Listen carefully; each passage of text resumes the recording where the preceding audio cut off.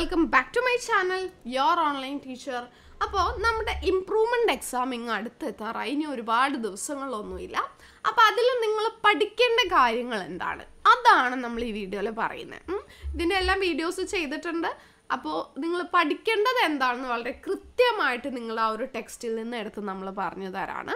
അപ്പോൾ അതിൽ തിയറിയും അതുപോലെ തന്നെ പ്രോബ്ലവും നമ്മൾ ഈ ഒരു വീഡിയോയിൽ ഇൻക്ലൂഡ് ചെയ്തിട്ടുണ്ട്. അപ്പോൾ ഫസ്റ്റ് നമ്മൾ പഠിക്കേണ്ടത് അക്കൗണ്ടിങ് എന്താണെന്ന് പഠിക്കണം. Internal and external users of accounting പഠിക്കണം.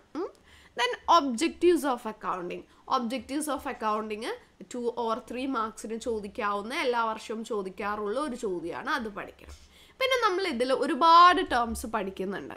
ടേംസ് എല്ലാം ഇമ്പോർട്ടൻ്റ് ആണ്, ബട്ട് അതിൽ ഏറ്റവും ഇമ്പോർട്ടൻ്റ് ആയിട്ടുള്ള മിസ്സാക്കാൻ പാടില്ലാത്ത terms assets, liabilities, capital, drawings, debtors, creditors. ഈ ടേംസ് ഒന്നും നമ്മൾ ഒഴിവാക്കാൻ പാടില്ല, അതൊക്കെ ഒന്ന് പഠിച്ചേക്കാം. ദെൻ ഇമ്പോർട്ടൻ്റ് ആയിട്ടുള്ള അക്കൗണ്ടിങ് കൺസെപ്റ്റുകൾ നമ്മൾ പഠിക്കണം. ഒരുപാട് കൺസെപ്റ്റുകളുണ്ട്. അതിൽ ഏറ്റവും ഇമ്പോർട്ടൻ്റ് ആണ് ബിസിനസ് എൻറ്റിറ്റി കൺസെപ്റ്റ്, മണി measurement concept, dual aspect concept, historical cost concept. ഇനി നമ്മുടെ മെയിൻ പ്രോബ്ലത്തിലേക്ക് വരാണെങ്കിൽ ജേർണൽ പ്രിപ്പയർ ചെയ്യാൻ പഠിക്കണം. Journal entries.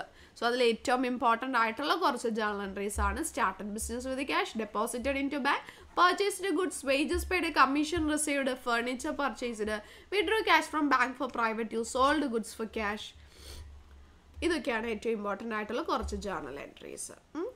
ദെൻ പിന്നെ നമ്മൾ ഇതിൽ പഠിക്കേണ്ടത് accounting equation, assets equal liabilities plus capital എന്ന് പറഞ്ഞ് ആ ഇക്വേഷൻ നമ്മൾ ചെയ്യാൻ വേണ്ടിയിട്ട് പഠിക്കണം. അപ്പോൾ അതിൻ്റെ ആൻസേഴ്സും എല്ലാം ഇതിലുണ്ട്, പഠിക്കണം. ദെൻ ഇമ്പോർട്ടൻ്റ് ആയിട്ടുള്ള ഒരു തിയറി ക്വസ്റ്റ്യൻ ആണ് difference between journal and ledger. ജേർണലും ലെഡ്ജറും ഇതിൽ നമ്മൾ പഠിക്കണം.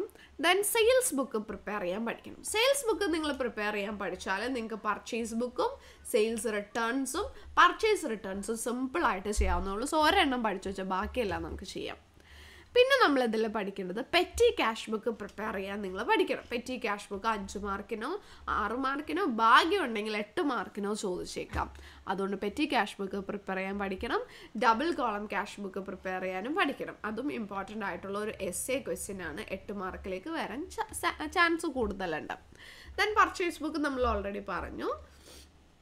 പിന്നെ വളരെ ഇമ്പോർട്ടൻ്റ് ആയിട്ടുള്ള ഒരു തിയറി ക്വസ്റ്റ്യൻ ആണ്: what are the various reasons for the difference between balance as per cash book and passbook.